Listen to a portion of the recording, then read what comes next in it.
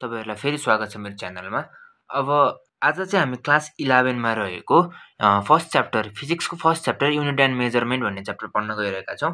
यसमा चाहिँ main important भनेको चाहिँ यो दुईटा कुराहरु हो, डाइमेन्सनल एनालाइसिस र प्रिन्सिपल अफ होमोजेनिटी। यो प्रिन्सिपल अफ होमोजेनिटी भन्ने चाहिँ अझै बढी इम्पोर्टेन्ट छ। अनि यो डाइमेन्सनल एनालाइसिस भनेको चाहिँ तपाईहरुलाई पछिसम्म पनि तपाईहरु अब साइन्स लिएर पढिसकेपछि त पछिसम्म पनि चाहियो नि त। यो तपाईहरुको पछि आईओई को एक्जाम दिने बेलामा अनि यो मेडिकलको एक्जाम दिने बेलामा पनि काम आइरहेको हुन्छ। यिनीहरु यहाँबाट फ्रिक्वेन्टली क्वेशनहरु सोधिरहेको हुन्छ, प्लस तपाईहरुको एमसीक्यू मा अनि त्यसपछि सर्ट क्वेशनहरुमा पनि योबाट क्वेशन आइरहेको हुन्छ। अब बुझौं है त यिनीहरु के हो कसो हो भनेर सबै बुझौं एकचोटी। सबैभन्दा सुरुमा डाइमेन्सनल एनालाइसिसमा हामीसँग तीनवटा फन्डामेन्टल युनिटहरु अथवा क्वान्टिटीहरु छ, जुन भनेको मास, लेन्थ र टाइम हो। तीनटा छ हैन। तीनटामा चाहिँ हामीले जेनरली मेजर गरिरहेका हुन्छौं। ल अब चाहिँ हामी कसरी डाइमेन्सनल एनालाइसिस मेथडबाट चाहिँ हामी डाइमेन्सन क्याल्कुलेट गर्न सक्छौं भनेर हेरौं है त। जस्तै अब हामीसँग 3D छ, हामी 3D मा हेरिरहेका हुन्छौं नि त कुराहरु त। 3D मा 3D भनेको थर्ड डाइमेन्सन।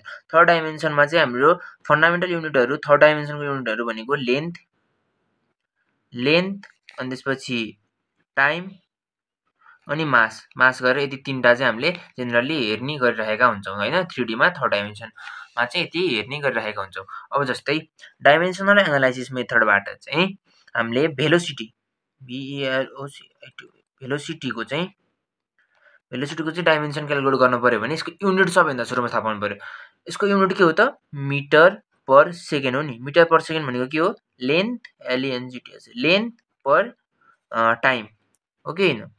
यसमा चाहिँ हामीले डाइमेन्सनल एनालाइसिसमा चाहिँ के गरिन्छ भन्दाखेरि यस्तो स्क्वायर ब्राकेटले क्लोज गर्ने अनि लेन्थको एल टाइमको टी। तर टी तल छ नि त हो कि हैन। टी त डेनोमिनेटरमा छ भनेपछि यो माथि आउँदाखेरि -1 हुने भयो। यो चाहिँ एकदम इम्पोर्टेन्ट छ है। यो डाइमेन्सनल एनालाइसिस मेथड चाहिँ पछिसम्म पनि काम आइरहेको हुन्छ है त। अब अर्को एक्सेलरेसनको हेरौँ है त हामी। एक्सेलरेसनको चाहिँ के हो unit? Metre per second square हो नि त। भनेपछि अब यो भनेको लेन्थ पर टाइमको स्क्वायर भनेपछि अब हामीले यसलाई कसरी लेख्नु पर्यो? स्क्वायर ब्राकेट लेख्नु पर्यो, लेन्थ लेख्नु पर्यो, टाइमको -2 लेख्नु पर्यो। यसलाई जेनरली यसरी पनि लेखिरहेको हुन्छ है। यहाँ त मास यसो एमएलटी मेथड भन्छौं हामीले हैन। MLT method भन्छौं। अब यहाँ मास छ त छैन भनेपछि यहाँनेरि 0 क्या, पावरमा 0 राख्दिने। अब पावरमा कुनै पनि हाम्रो त ल अफ इन्डिसेसबाट त के थाहा छ भन्दाखेरि कुनै पनि चीजको पावरमा 0 भनेको त 1 नै त हो नि। 1 ले यिनीहरुसँग मल्टिपल गर्दाखेरि केही फरक पर्दैन। अब यसमा पनि हामीले के लेख्न सक्ने भयौं? m को पावर 0, l को पावर 1, t को पावर -2 यसरी चाहिँ गर्न सक्ने भयो। अब फोर्स हेरौँ है त एकचोटी। फोर्सको फर्मुला के हो? हामीलाई के थाहा छ फर्मुला भनेको? फोर्सको फर्मुला ma। m भनेको मास इन्टु एक्सेलरेसन। मास इन्टु एक्सेलरेसन हो नि त। भनेपछि मासको m भयो, एक्सेलरेसनको के भयो? लेन्थ t को पावर -2 हुने भयो। भनेपछि m1 l1 t को पावर -2 यसरी चाहिँ हामीले गर्न सक्छौं। यस्तै गरी हामीले इनर्जीहरुको पनि क्याल्कुलेट गर्न सक्छौं। जस्तै इनर्जीको चाहिँ इनर्जीकै गरौँ है त। इनर्जीको के हुन्छ? फर्मुला mgh हुन्छ हैन। mgh हुन्छ। पोटेन्शियल इनर्जीको फर्मुला mgh हुन्छ। जस्तै अब तपाईहरुले कुन इनर्जी लेख्ने? इनर्जी त धेरै किसिमको हुन्छन्। पोटेन्शियल लेख्ने कि काइनेटिक लेख्ने कि जुन लेख्दा पनि हुन्छ, सबैको एउटै हुने हो। अब mgh भनेको यो चाहिँ अलि सजिलो हुन्छ, त्यही भएर यही लेख्दा चाहिँ तपाईहरुलाई अलि फाइदा हुन्छ है त। यो m को मास यो mgh मा भनेको मास हो, यो भनेको एक्सेलरेसन ड्यू टु ग्राभिटी हो, यो भनेको हाइट हो। भनेपछि अब यसको मास भयो अनि यो एक्सेलरेसन ड्यू टु ग्राभिटी भनेको तपाईको यो हुने भयो अनि त्यसपछि यो हाइट भनेको त लेन्थ नै भयो हैन। भनेपछि m l अब यो र यो आयो नि त। भनेपछि 1 + 1 t को power -2 is equal to m l2 t -2 यसरी चाहिँ हामीले सजिलै पारामा चाहिँ क्याल्कुलेट गर्न सक्छौं। अब चाहिँ प्रिन्सिपल अफ होमोजेनिटी यो चाहिँ एकदम इम्पोर्टेन्ट छ। योबाट क्वेशनहरु आइरहेको पनि हुन्छ तपाईहरुको टर्मिनलतिर र फाइनलतिर है। यो भनेको के हो त भन्ने कुरा जान्नु है त। अब प्रिन्सिपल अफ होमोजेनिटी भनेको के हो भन्दाखेरि हामीसँग कुनै पनि एउटा इक्वेसन छ भने त्यसको left hand dimension is equal to right hand dimension हुनुपर्छ क्या, यही भन्छ principal of होमोजिनिटीले। Left hand dimension is equal to right hand dimension, left ह्यान्डमा भएको dimension is equal to right ह्यान्डमा। जस्तै फर इक्जाम्पल MLT - 2 यतापट्टि छ भने यतापट्टि ML मात्रै भएर भएन क्या, यहाँ T - 2 पनि चाहियो, उति हुनु पऱ्यो, M को यो पावरमा पनि उति हुनु पऱ्यो, L को पावरमा पनि उति हुनु पऱ्यो, T को पावरमा पनि उति हुनु पऱ्यो है त। अब योबाट चाहिँ एउटा क्वेसन गरी हेरौँ है त। अब यो क्वेसन हेरौँ है त, यो क्वेसन चाहिँ एकदम फेमस क्वेसन हो होइन, जेनरली यो क्वेसन सोधिराखेकै हुन्छ एक्जामहरूतिर पनि। अब हाम्रो पालामा पनि एक्जाम ठ्याक्कै यही क्वेसन सोधेको थियो क्या हाम्रो एक्जाममा पनि। अब यसले के भन्छ भन्दाखेरि एउटा स्टुडेन्टले चाहिँ भेलोसिटीको फर्मुला चाहिँ यो लेख्छ अरे, ऊ अब डाइमेन्सनल्ली वेमा चाहिँ डाइमेन्सनवाला रुलबाट चाहिँ ऊ करेक्ट छ कि छैन चेक गर भनेर भनेको छ नि त। तर रियल लाइफमा फिजिकल लाइफमा चाहिँ यो इक्वल हुँदैन है, यो डाइमेन्सनल वेमा चाहिँ हुन्छ कि हुँदैन हेरौँ अब होइन।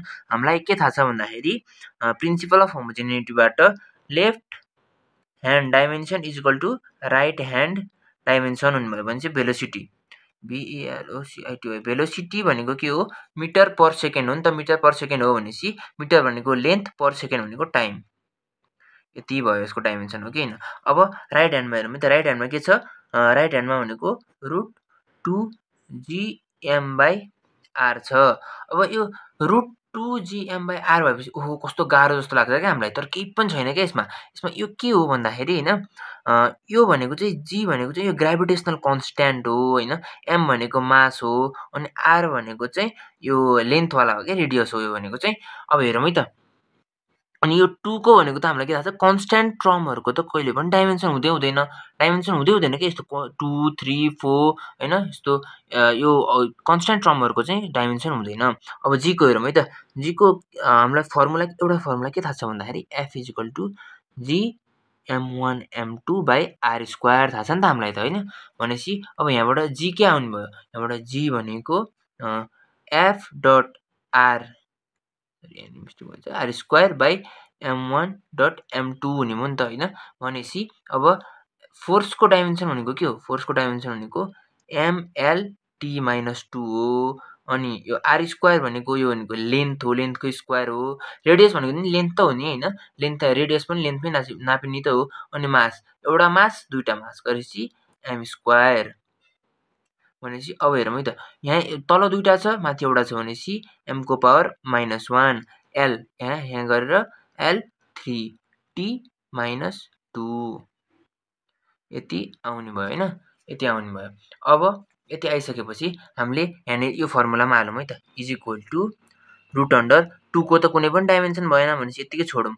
अब जी को डाइमेन्सन के हो, m को पावर -1 L को पावर 3 T को पावर -2 यस्तो भयो। अब m भनेको मासै भइहाल्यो, यसको यति नै हुने भयो। r भनेको के भयो, लेन्थ भयो। भनेपछि अब टोटलमा हाम्रो के हुँदो रहेछ हेरौँ है त, m - 1 यो पनि 1 छ भनेपछि यो गरेर m को पावर 0 भयो। L यहाँनिर 1 छ, यहाँनिर माइनस भएर यहाँ L2 हुने भयो, T - 2 भयो इज इक्वल टु, अब हाम्रो लास्टमा के आयो, m लास्टमा हाम्रो के आउने भयो, L² T - 2 आउने भयो इज इक्वल टु। अब यदि हामीले होइन, हामीले के गरौँ भन्दाखेरि L र T लेखौँ होइन, L र T को पावर -1 को होल स्क्वायर गर्न मिल्छ कि मिल्दैन, यसरी होल स्क्वायर गरेर रुट राख्थ्यौँ। अब यो स्क्वायर र रुट त काटिन्छ इज इक्वल टु LT - 1। अब हेर्नु है त, LT - 1 आयो कि आएन, आयो नि। भनेपछि यहाँ माथि भेलोसिटीको नि हाम्रो LT - 1 थियो, यहाँ पनि LT - 1 आयो भनेपछि